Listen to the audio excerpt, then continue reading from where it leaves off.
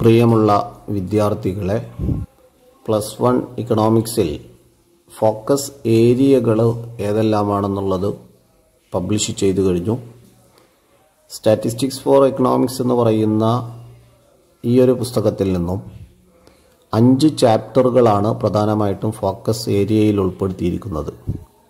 Statistics four എക്കണോമിക്സിലെ theory പാർട്ടുകളാണ് ഈ വർഷത്തെ focus ഏരിയയിലേക്ക് ഉൾപ്പെടുത്തിയിരിക്കുന്നത് എന്നതുകൊണ്ട് തന്നെ ആ ചാപ്റ്ററുകളിൽ നിന്ന് മുൻ വർഷങ്ങളിൽ ചോദിച്ച ചോദ്യങ്ങൾ ഏത് രീതിയിലാണ്, അത് പ്രധാനമായിട്ടും എന്തൊക്കെ ഉൾപ്പെടുത്തിയാണ് അതിന് ഉത്തരം നൽകേണ്ടത് എന്നതെല്ലാം പരിശോധിക്കുകയാണ് ഈ വീഡിയോയിലൂടെ ചെയ്യുന്നത്.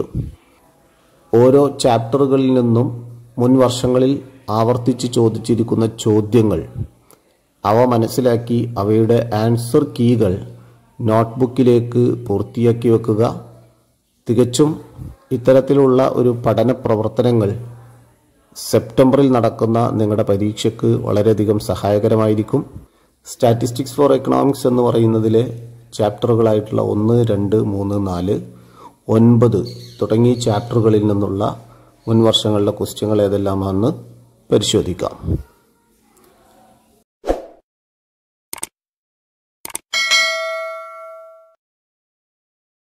ഒന്ന് ശ്രദ്ധിച്ചു നോക്ക്. Statistics is an indispensable tool for an Economist. സബ്സ്റ്റാൻഷിയസ്.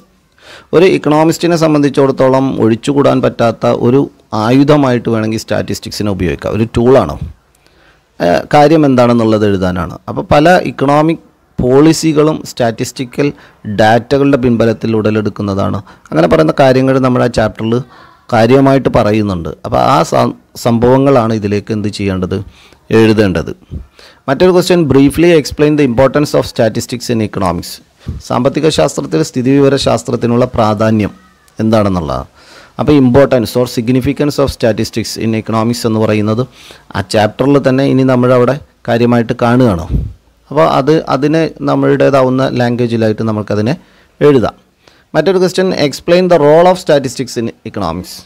എക്കണോമിക്സിൽ സ്റ്റാറ്റിസ്റ്റിക്സിൻ്റെ role എന്താണ്, അപ്പോൾ അവിടെ സിഗ്നിഫിക്കൻസും ഇമ്പോർട്ടൻസും റോളും അങ്ങനെ പറയുന്നതൊക്കെ സാമ്യമായിട്ടുള്ള കാര്യങ്ങളാണ്. ക്വസ്റ്റ്യൻ്റെ രീതികളിൽ ചെറിയ ചെറിയ ടെക്നിക്കൽ വശങ്ങളിൽ ക്വസ്റ്റ്യനിലെ മാറ്റങ്ങളാണ് അവിടെ കാണുന്നത്. പക്ഷേ അതെല്ലാം ഒരു ഭാഗത്തേക്കാണ് വിരൽ ചൂണ്ടുന്നത്. പിന്നെ കാണുന്നില്ല, statistics is an indispensable tool for Economist. It helps him to understand an economic problem, list the other 2 users. ഒരു സാമ്പത്തിക ശാസ്ത്രജ്ഞനെ ഒഴിച്ചുകൂടാനാവാത്ത ഒന്നാണ് സ്ഥിതിവിവര കണക്കുകൾ. ഇത് സാമ്പത്തിക പ്രശ്നങ്ങൾ മനസ്സിലാക്കുന്നതിന് അദ്ദേഹത്തെ സഹായിക്കുന്നു. സ്ഥിതിവിവര ശാസ്ത്രത്തിൻ്റെ മറ്റു 2 സാധ്യതകൾ കൂടി സൂചിപ്പിക്കുക. ഇതുപോലത്തെ ഒരു ക്വസ്റ്റ്യൻ തന്നെയാണ് തൊട്ട് മുന്നേയും ചോദിച്ചത്, മറ്റൊരു ക്വസ്റ്റ്യൻ പേപ്പറിൽ ചോദിച്ചിരിക്കുന്നത്. ഇവിടെ ഒരു കാര്യം പറഞ്ഞു, ഒരു യൂസ് പറഞ്ഞു എന്നുള്ളൂ. രണ്ടാമത്തെ ഈ ചാപ്റ്റർ ആയിട്ടുള്ള കളക്ഷൻ ഓഫ് ഡാറ്റ എന്ന് പറയുന്നിടത്ത് ഒരു ക്വസ്റ്റ്യൻ പ്രീവിയസ് ആയിട്ട് വന്നത് ഇതായിരുന്നു, identify the importance of pilot survey. Pilot സർവേയുടെ ഇമ്പോർട്ടൻസ് എന്താണെന്നുള്ളത് എഴുതേണ്ടതാണ്. മറ്റൊരു question, sample survey is preferred to census survey by researchers in many situations substantiate.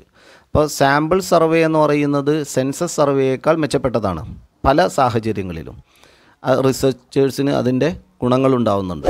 അതെന്തൊക്കെയാണ്? അപ്പോൾ അത് ഇവിടെ മെറിറ്റ്സ് ആണ് എഴുതേണ്ടത്. Sample സർവേയെ compared with census സർവേയുമായിട്ട് compare ചെയ്യുമ്പോൾ അതിൻ്റെ സമയവുമായി ബന്ധപ്പെടുത്തിയും അത് മറ്റു കാര്യങ്ങളൊക്കെ അവിടെ കാര്യമായിട്ട് പറയുന്നുണ്ട്. അതാണ് ഇതിലേക്ക് എഴുതേണ്ടത്. വേറൊരു question, state any 2 sampling errors. Sampling എററും non sampling എറേഴ്സും പറയുന്നുണ്ട്. അതിലെ 2 സാമ്പിളിംഗ് എറേഴ്സ് ഇതിലേക്ക് കൊടുക്കണം. അത്തരത്തിലുള്ളൊരു ക്വസ്റ്റ്യനാണ് ചോദിച്ചത്. വേറൊരു question, give examples for quantitative and qualitative classification.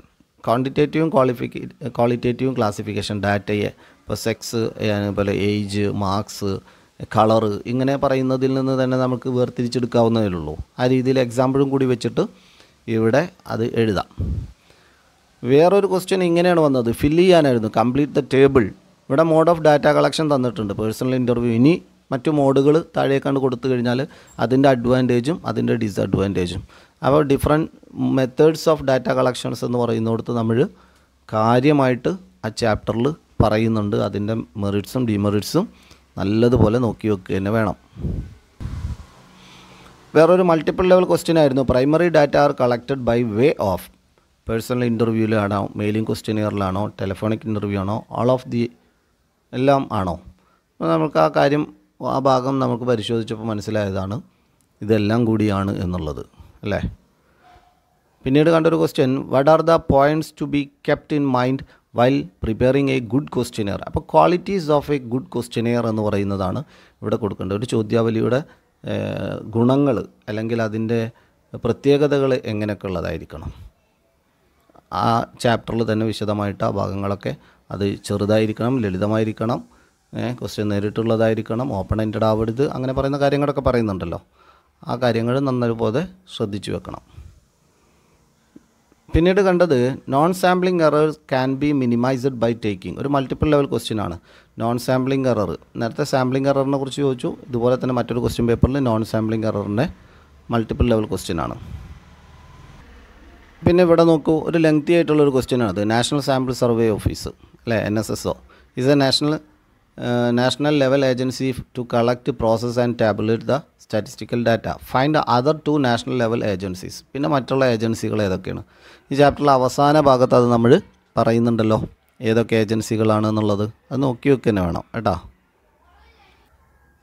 മറ്റൊരു ക്വസ്റ്റ്യൻ പേപ്പറിൽ കണ്ടത് ഈ ഒരു ക്വസ്റ്റ്യൻ ആണ്. Census method and sampling survey are generally used to collect the data. Bring and economics students point out the 3 merits of census method. അപ്പോൾ census മെത്തേഡും അതുപോലെ sampling സർവേയും ഈ ഒരു ക്വസ്റ്റ്യൻ തന്നെ നേരത്തെ മറ്റൊരു ക്വസ്റ്റ്യൻ പേപ്പറിൽ നമ്മൾ കണ്ടതാണ്. ഇവിടെ ചോദിച്ചിരിക്കുന്നത് സെൻസസ് മെത്തേഡിൻ്റെ മെറിറ്റ്സ് ആണ് കൊടുക്കേണ്ടത്. അതൊരു കോംപ്രിഹെൻസീവ് ആണ്, റിലയബിൾ ആയിരിക്കും, അല്ലേ, അങ്ങനെ പറയുന്ന കുറച്ച് കാര്യങ്ങൾ ആ ഭാഗത്ത് പറയുന്നുണ്ട്. അതാണ് ഇതിലേക്ക് ചേർത്ത് വെക്കേണ്ടത്. മൂന്നാമത്തെ ചാപ്റ്റർ ആയിട്ടുള്ള ഈ ഓർഗനൈസേഷൻ ഓഫ് ഡാറ്റ എന്ന് പറയുന്ന ഈ ചാപ്റ്ററിൽ നിന്ന് പ്രീവിയസ് ആയിട്ട് ചോദിച്ച ഒരു ക്വസ്റ്റ്യൻ ഇതാണ്, which of the following is A discrete variable. അപ്പോൾ അവിടെ കണ്ടിന്യൂസും ഡിസ്ക്രീറ്റും ഇൻഡിവിജ്വലും സീരീസുകൾ പറയുന്നിടത്ത് തന്നെ അതിൻ്റെ പ്രത്യേകതകൾ പറയുന്നു. ആ കാര്യം കൃത്യമായിട്ട് മനസ്സിലാക്കുമ്പോൾ ഇതിൽ നിന്ന് ഡിസ്ക്രീറ്റും കണ്ടിന്യൂസും ഇൻഡിവിജ്വലും തമ്മിലുള്ള ഡിഫറൻസ് മനസ്സിലാക്കിയാൽ തന്നെ നമുക്കതിനെ ആൻസർ ചെയ്യാൻ സാധിക്കും. മറ്റൊരു ക്വസ്റ്റ്യൻ പേപ്പറിൽ കണ്ടത് ഇങ്ങനെ ഒരു ക്വസ്റ്റ്യൻ ആണ്, classified data is better than raw data substantiate. ഈ റോ ഡാറ്റയേക്കാൾ ഏറ്റവും നല്ലത് ക്ലാസിഫൈഡ് ഓർ ഓർഗനൈസ്ഡ് ഡാറ്റയാണ്. എന്താ കാര്യം എന്നുള്ളത് വളരെ എളുപ്പത്തിൽ കാര്യങ്ങൾ മനസ്സിലാക്കാൻ സാധിക്കുന്നുള്ളൂ, ഒരു അടക്കും ചിട്ടയോട് കൂടി ഡാറ്റകളൊക്കെ ക്രമീകരിച്ചാൽ. അതിലെ B question, identify the important ways of classification of data. Data classify ചെയ്യാനുള്ള പ്രധാനപ്പെട്ട വഴികൾ ഏതൊക്കെയാണ്? ഡാറ്റകൾ ജിയോഗ്രഫിക്കലായിട്ടും ക്രോണോളജിക്കലായിട്ടും ക്വാളിറ്റേറ്റീവും ക്വാണ്ടിറ്റേറ്റീവും അങ്ങനെ പറഞ്ഞ ഡിഫറെൻറ്റ് ക്ലാസിഫിക്കേഷൻസ് പറയുന്നുണ്ടല്ലോ. അപ്പോൾ ആ കാര്യങ്ങളൊക്കെ കൃത്യമായിട്ട് ആ ചാപ്റ്ററിൽ നിന്ന് നോക്കി വെക്കണം. ആ മേഖലകളിൽ നിന്നുള്ള ക്വസ്റ്റ്യൻസ് കാണാറുണ്ട്. പിന്നീട് കണ്ടത് വളരെ ഇമ്പോർട്ടൻ്റ് ആയിട്ടുള്ളൊരു ക്വസ്റ്റ്യൻ ആണ്, prepare A frequency distribution from the following data. Exclusive മെത്തേഡിലാണ് ചെയ്യേണ്ടത്. ഇവിടെ കുറേ വാല്യൂസ് തന്നിട്ട് ഫ്രീക്വൻസി ഡിസ്ട്രിബ്യൂഷൻ ചെയ്യാൻ പറഞ്ഞിരിക്കുകയാണ്. അപ്പോൾ ഇവിടെ ക്ലാസ് തന്നിട്ടില്ല, അതുകൊണ്ട് 0 to 5 0 to 10 അങ്ങനെ കൊടുക്കാം. എക്സ്ക്ലൂസീവ് ആണല്ലോ വേണ്ടത്. ഇപ്പോൾ ക്ലാസ് ഇൻ്റർവെൽ 5 ആയിട്ടാണ് തരുന്നതെങ്കിൽ 0 to 5, 5 to 10, 10 to 15, 15 to 20 അങ്ങനെ കൊടുക്കണം. അതല്ല ക്ലാസ് ഇൻ്റർവെൽ 10 ആയിട്ട് ഇത് ഫ്രീക്വൻസി ഡിസ്ട്രിബ്യൂഷൻ ചെയ്യാൻ പറഞ്ഞാൽ 0 to 10, 10 to 20, 20 to 30, 30 to 40 ഇതാണ് എക്സ്ക്ലൂസീവ്. ചിലപ്പോൾ ഇൻക്ലൂസീവ് ചോദിക്കും. അപ്പം നമുക്ക് ആ ചാപ്റ്ററിൽ ആ കാര്യങ്ങൾ പറയുന്നുണ്ട്. ഇൻക്ലൂസീവ് ആണെങ്കിൽ 0 to 9 അല്ലേ, 10 to 19, 20 to 29. ഇൻക്ലൂസീവ് ആണെന്നുണ്ടെങ്കിൽ അപ്പർ ലിമിറ്റും ലോവർ ലിമിറ്റും ആ ക്ലാസ്സിൽ ഉൾപ്പെടുമെന്നുള്ളതാണ്. എക്സ്ക്ലൂസീവ് ആണെങ്കിൽ അപ്പർ ലിമിറ്റ് എന്ന് പറയുന്നത് മറ്റു ക്ലാസ്സിൻ്റെ ലോവർ ലിമിറ്റായിട്ട് വരുള്ളൂ. അത് നമ്മൾ വിശദമായിട്ട് ആ ചാപ്റ്ററിൽ തന്നെ പറയുന്നുണ്ട്. പിന്നീട് ടാലി മാർക്കുകളും അവിടെ ടോട്ടലിൻ്റെ കോളങ്ങളും അത് വരച്ചു വെക്കുക. പലപ്പോഴും ആവർത്തിച്ച് ചോദിക്കുന്നൊരു ക്വസ്റ്റ്യനാണ് ഇങ്ങനെയുള്ളത്. കണ്ടില്ലേ, വീണ്ടും മറ്റൊരു ക്വസ്റ്റ്യൻ പേപ്പറിൽ ഇത് റിപ്പീറ്റ് ചെയ്ത് വന്നിരിക്കുന്നു. Scores of 25 students in economics examination are given below. എന്നിട്ട് പ്രിപ്പയർ എ ഫ്രീക്വൻസി അറേ. അപ്പോൾ ഇവിടെയും എക്സ്ക്ലൂസീവ് ക്ലാസ്സിൽ ചെയ്യണോ ഇൻക്ലൂസീവ് ക്ലാസ്സിൽ ചെയ്യണോ, അതുപോലെ ക്ലാസ് ഇൻ്റർവെൽ ഇത്ര വേണമെന്നൊന്നും പറഞ്ഞിട്ടില്ല. അതുകൊണ്ട് നമുക്ക് കൺഡ്യൂസീവ് ആവുന്ന രീതിയിൽ അതിനെ ചെയ്യാം. പിന്നീട് കണ്ടത് identify the steps four converting an inclusive series in to exclusive series. Convert the following inclusive series in to exclusive series. Question പറയുന്നത് ഇൻക്ലൂസീവായിട്ട് തന്നിരിക്കുന്നത് എക്സ്ക്ലൂസീവ് സീരീസ് ആക്കി മാറ്റാനാണ്. ഇവിടെ തന്നിരിക്കുന്നത് 10 to 19, 20 to 29 അല്ലേ, 30 to 39, 40 to 49. ഇതൊരു ഇൻക്ലൂസീവാണ്. അവിടെ ഫ്രീക്വൻസിയും തന്നിട്ടുണ്ട്. ഇനി ചെയ്യേണ്ടത് ഇതിനെ എക്സ്ക്ലൂസീവ് ആക്കണം. അങ്ങനെയാകുമ്പോൾ നമ്മൾ ഇൻക്ലൂസീവ് ക്ലാസ്സിനെ എക്സ്ക്ലൂസീവ് ക്ലാസ് ആക്കാനുള്ളത് എന്താണ്? ഒരു ക്ലാസ്സിൻ്റെ അപ്പർ ലിമിറ്റ് തൊട്ടടുത്ത ക്ലാസ്സിൻ്റെ ലോവർ ലിമിറ്റും തമ്മിലുള്ള ഡിഫറൻസ് അതിനെ ഡിവൈഡ് ചെയ്യുക. ഹാഫ് കൊണ്ട് 2 കൊണ്ട് ഡിവൈഡ് ചെയ്ത് കഴിഞ്ഞാൽ കിട്ടുന്നത് എത്രയാണോ അത് ഓരോ ക്ലാസ്സിൻ്റെയും ലോവർ ലിമിറ്റിൽ സബ്സ്ട്രാക്റ്റ് ചെയ്യുകയും ആ ക്ലാസ്സിൻ്റെ അപ്പർ ലിമിറ്റിൽ അത് ആഡ് ചെയ്ത് കൊടുക്കുകയും ചെയ്യുമ്പോൾ അത് എക്സ്ക്ലൂസീവ് ക്ലാസ്സായി മാറുന്നതായിട്ട് കാണാം.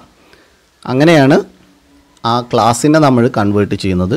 പിന്നീട് ഫ്രീക്വൻസി എന്ന് പറയുന്നതിലും ഈ സമാനമായിട്ടുള്ള മാറ്റങ്ങൾ ഇവിടെ കൊണ്ടുവന്ന് നമ്മുടെ ഫ്രീക്വൻസി ഡിസ്ട്രിബ്യൂഷൻ പൂർത്തിയാക്കണം.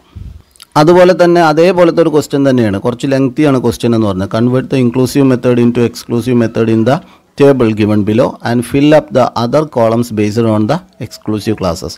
ഇവിടെ ഇൻക്ലൂസീവ് ക്ലാസ് തന്നിരിക്കുകയാണ് അല്ലേ, ഫ്രാക്ഷൻ വാല്യൂസ് കണ്ടില്ലേ, അതിനെ എക്സ്ക്ലൂസീവ് ആക്കണം. എന്നിട്ട് എന്ത് ചെയ്യാൻ പറയുകയാണ്? അപ്പോൾ എക്സ്ക്ലൂസീവ് ക്ലാസ് ആക്കിയിട്ട് അത് എഴുതുന്നു അടുത്ത കോളത്തിലേക്ക്. ഫ്രീക്വൻസി അവിടെ ഉണ്ട്. ആ എക്സ്ക്ലൂസീവ് ക്ലാസ്സിൻ്റെ മിഡ് വാല്യൂ കാണുക. ലോവർ ലിമിറ്റും അപ്പർ ലിമിറ്റും ഡിവൈഡഡ് ബൈ 2 ആണ്. അവന് മിഡ് വാല്യൂ കിട്ടും. പിന്നെ ലോവർ ലിമിറ്റ് അപ്പർ ലിമിറ്റ് ഈ സാധനം ആ കോളം ഫില്ല് ചെയ്യാനുള്ളതാണ്. കുറച്ചും കൂടി എലാബറേറ്റ് ചെയ്തിട്ട് ആ ഭാഗം ചോദിച്ചു എന്നുള്ളൂ.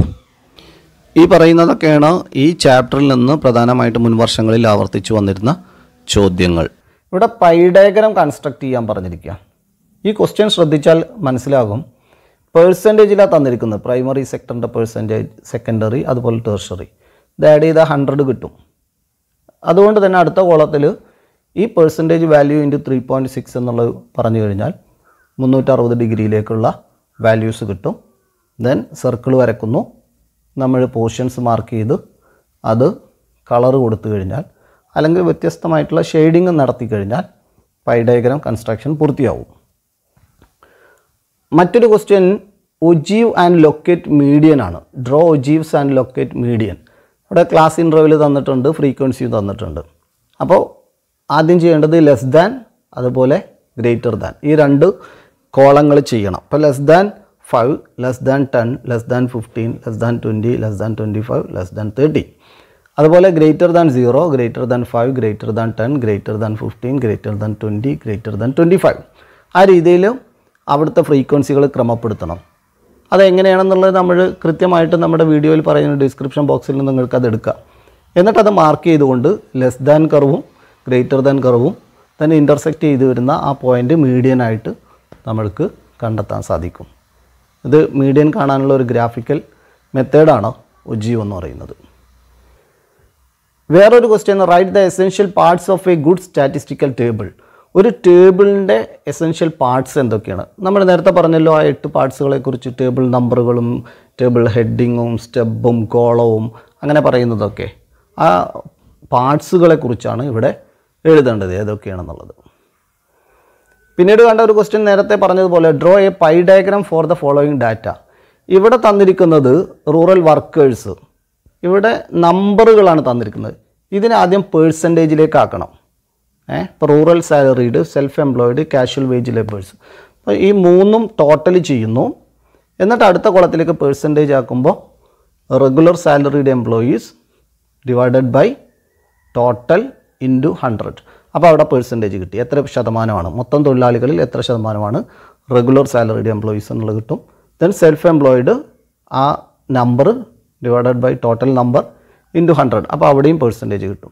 അങ്ങനെ ആദ്യം പേഴ്സൻറ്റേജ് കോളം കാണുന്നു. എന്നിട്ട് ഓരോ പേഴ്സൻറ്റേജ് വാല്യൂ ഇൻറ്റു 3.6. അപ്പോൾ 360 ആംഗിളിലേക്ക് അത് കിട്ടുന്നു. ദെൻ സർക്കിളിൽ അത് പ്രസൻറ്റ് ചെയ്യാം. വേറൊരു question, histogram is used to locate which one of the following. അപ്പോൾ ഹിസ്റ്റോഗ്രാം എന്ന് പറയുന്നത് മോഡ് കാൽക്കുലേറ്റ് ചെയ്യാനുള്ളതാണ് അല്ലേ, ഗ്രാഫിക്കൽ മെത്തേഡാണത്. ഹിസ്റ്റോഗ്രാം വഴി മോഡ് കാൽക്കുലേറ്റ് ചെയ്യാൻ സാധിക്കുമെന്നുള്ളത്. വേറൊരു ക്വസ്റ്റ്യൻ വേണ്ടത് ഹിസ്റ്റോഗ്രാം വരക്കാനാണ്. ഇപ്പോൾ ക്ലാസ് ഇൻ്റർവ്യൂവിൽ തന്നിരിക്കുകയാണ് 0, 10, 10 to 20. ഫ്രീക്വൻസി തന്നിരിക്കുകയാണ്. അപ്പോൾ ഹിസ്റ്റോഗ്രാം ബാറായിട്ടാണ് പ്രസൻറ്റ് ചെയ്യുന്നത്, തുടർച്ചയായിട്ടാണ് പോകുന്നത് അല്ലേ. ഹിസ്റ്റോഗ്രാമിൻ്റെ പ്രത്യേകത ബാർ ഡയഗ്രാമും ഹിസ്റ്റോഗ്രാമും തമ്മിലുള്ള ഡിഫറൻസ് ഒക്കെ കൃത്യമായിട്ട് അറിയാലോ. ആ ഹിസ്റ്റോഗ്രാമാണ് ഇവിടെ വരക്കേണ്ടത്. വളരെ ഈസി ആയിട്ട് ചെയ്യാവുന്നൊരു ക്വസ്റ്റ്യനാണത്. പിന്നീട് കണ്ട ഒരു ക്വസ്റ്റ്യൻ ഇത് തന്നെയാണ്, പൈ ഡയഗ്രത്തിൻ്റെ കാര്യം തന്നെയാണ്. ഇവിടെ പൈ ഡയഗ്രത്തിൻ്റെ ഡാറ്റാസൊക്കെ തന്നിട്ടുണ്ട്. ഈ മുഴുവൻ കുട്ടികളുടെ എണ്ണവും ടോട്ടൽ ചെയ്യുക, ഒരു ഫിഗർ കിട്ടും.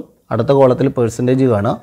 Then 240 divided by total value എത്രയാണ് ഇൻറ്റു 100. അവിടെ പെർസെൻറ്റേജ് കിട്ടി. അതുപോലെ commerce, humanities, computer science percentage കാണുന്നു. തൊട്ടടുത്ത കോളത്തിൽ 360 എന്ന് പറയുന്ന ഡിഗ്രിയിലേക്ക് അതിനെ മാറ്റുന്നു. പിന്നീട് സർക്കിൾ 360 ഡിഗ്രിയിലുള്ള സർക്കിൾ വരക്കുന്നു. അതിലേക്ക് അതിൻ്റെ ഷെയറിനനുസരിച്ച് അതൊക്കെ മാർക്ക് ചെയ്യുക. അങ്ങനെ പൂർത്തിയാക്കേണ്ട ഒരു ക്വസ്റ്റ്യനാണ് ഇവിടെ കാണുന്നത്.